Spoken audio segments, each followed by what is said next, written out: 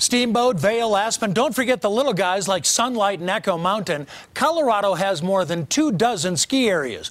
But what do you know about the resorts that came before them?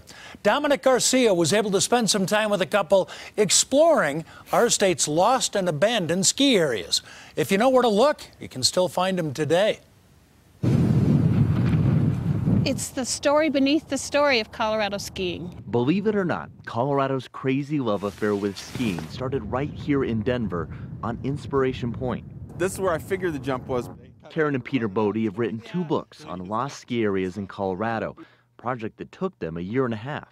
Do you remember your reaction when you realized that there was a ski jump here in Denver? Yeah, I was shocked. I mean, how could you even have a place high enough for that? But in the early 1900s, a Norwegian by the name of Carl Hausen thought it was the perfect place for a ski jump, and in 1914 held an exhibition. Well, there were thousands and thousands of people that came, 20,000, in their Model Ts and Model As and their wagons. I think it kicked it off. And people fell in love with skiing. I wonder if any of these people have any idea their backyard used to be skiing. Probably not. Probably not. Karen and Peter went all over the state, tracking down and documenting Colorado's lost ski areas, over 130 of them. You'd go to the coffee shop or something and say, is there anybody that knows about the ski area at the edge of town? And they'd look at you like there was a ski area at the edge of town. Just up I-70 a ways, if you look closely, you can make out the site of the 1920 National Ski Tournament of America. Now, I grew up in Colorado, but even I didn't know there used to be a ski area in Genesee just up I-70. In the 20s and 30s, this was the place to be. This used to be a ski jump, even held a national ski competition.